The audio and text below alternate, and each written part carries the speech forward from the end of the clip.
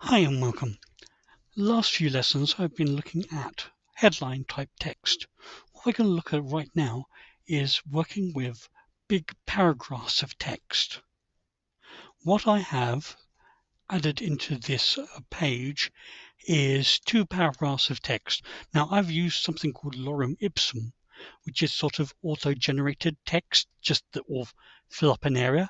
It's kind of useful if you're doing like a preview of like a website or a magazine and you don't have the text that will actually go there, but you need something to fill in. You can use lorem ipsum. So here's the text and it looks fine. I've made it Arial 48 point. It looks about right in that term, but I want to tweak it a little bit.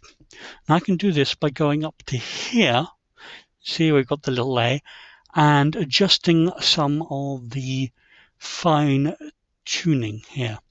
Now, as you can see, this looks a little bit complicated.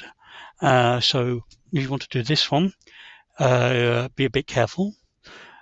What you can do is do things like make things bolder, put them into italics, make it all capitals, make it small caps, put it in superscript, all these nice little things in here.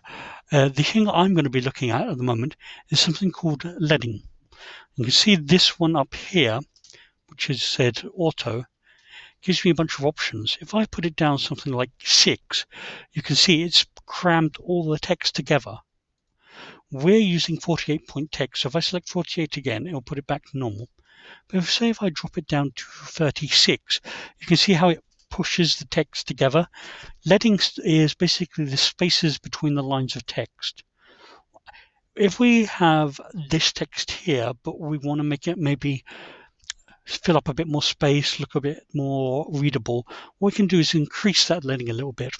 So if I put it up to 60, or let's even say push it up to 72, you can see it's pushed the lines away from each other. This can be a little bit nicer to read with some text. And so we can do that. You can also see, because the box for the text goes right up to the edge, it doesn't look so good because the text is very much pressing right up against the edge. Well, what we can do is if you switch over to paragraph here, you notice it gives you a couple more options. The first few options are just the same as you would have up here, with the justification left, center, right.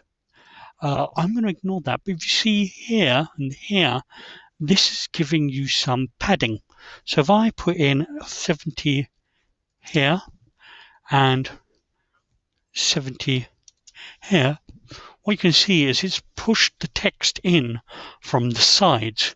This is a really nice way of organizing your text and making sure it looks neat on the paper. The last thing I'm going to do is actually, whoops, ignore that one, is go in here and select all this text. I'm actually going to go over to this, which is the justification. What that tries to do is it tries to spread the text out, so it takes the even amount of space on each of the lines. You notice here it puts all the lines on one side. Here it puts them to the center, but as you go down each line doesn't start the same area. But if I click here, it does line things up. This is a nice way to have attractive looking text in any product you're going to have. So that is the character and paragraph settings. I would say that I wouldn't muck around with those until you feel confident using the rest of the text tools, but those are there if you need them. Thank you.